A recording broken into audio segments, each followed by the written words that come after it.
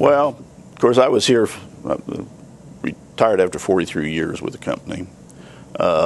We saw a lot of changes from the time I came to work and as far as the growth of the business. Mr. Schaefer's decision to build core values and principles into the organization that would perpetuate it for many, many, many years to come. He made a conscious decision through his conversations and mentoring with a man by the name of Ralph Whitinger about how to give the company away itself. And to do that, you really have to build people up, grow an organization from inside, and one piece at a time, one value at a time, one principle at a time, as well as one share of stock at a time, begin to give it away. We opened up some outside Muncie, some individual warehouses to better serve customers. Along the way, I went to Chicago for about 5 years. I was in Chicago from '69 to 1975, ran a sales and warehouse operation in Chicago. First warehouse was in Atlanta. Chicago was the second one. Then we opened one in Kansas City, and then we opened one in Dallas, and so those were really growth years. Our major supplier of our power takeoff line chose that they did not want us as a distributor any longer. Long in the late 70s, early 80s, automotive industry kind of hit a dry spell and a softness in the economy. So we kind of retrenched and rethought some of those things. We had always been a key partner with Dana Corporation's Chelsea division because we didn't manufacture anything in those days.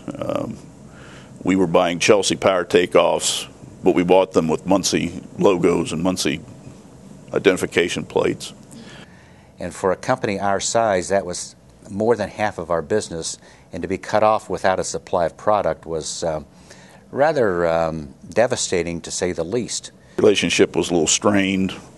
They had problems producing in a timely manner and delivering product to us because they also supplied a lot of other people in the industry. And it got to the point where it was really kind of hurting our growth. And so in the late 70s, we started looking around. By this time, I'd come back to Muncie. We started looking around for how can we help ourselves. This company that was making power takeoffs for us, Vickers Corporation, which I had mentioned was owned by Libby Owens Ford, they sold that, wanted to sell that operation. Prior to that, we were just a buy-sell company. We bought power takeoffs from a group called Chelsea. We bought pumps from another group, and we were basically at their mercy when it came to markets that we couldn't penetrate because of pricing. And so by buying the PTO company in Tulsa, that put us in the manufacturing business and gave us control of our destiny over the pump line, or the PTO line.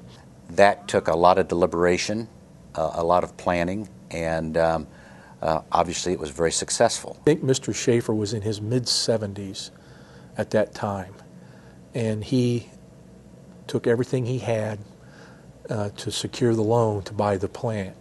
And so he put everything he had built and everything he had done for his 50 years and put it into that purchase of the plant, and entrusted into us as a group to manage that and make it work. And I thought that was a pretty significant event, in my opinion, for somebody to put everything he had into a decision that he really didn't have control of, that we as a group did. We were kind of a management and training group, and it originally was 3 or 4 of us, and it would eventually expand into maybe 6. And then as the company grew, we were delegated. And one of Hamer's favorite expressions was, it's okay to delegate, but don't abdicate. And what he meant was, it's okay to give somebody the responsibility, but then you've got to check back and follow up and make sure it's being done. And that was one of the successes of the business, was that we were able to communicate our operating philosophies, how we wanted things done. 5 people, I believe, if I count them up right, that were really key, and that is Joe Wilson, the president when I first came on board, or actually the chairman and CEO. Terry Walker was the acting president and COO at the time. Ken Briner and Chris Fancher. And those guys really were the people selected by Hamer and Phyllis Schaefer as the next generation, and they stuck together. They were close. They knew what they were after, They had the same decision-making process year after year after year. All those things really pushed the company forward in a very, very consistent direction. Ron Crackey, who's been retired now for several years, was a big part of this story because he was the gentleman that we hired to run the plant in Tulsa. We weren't manufacturing people. We didn't know how to run a manufacturing plant, but he took care of that for us, and he did that. We had a couple gals.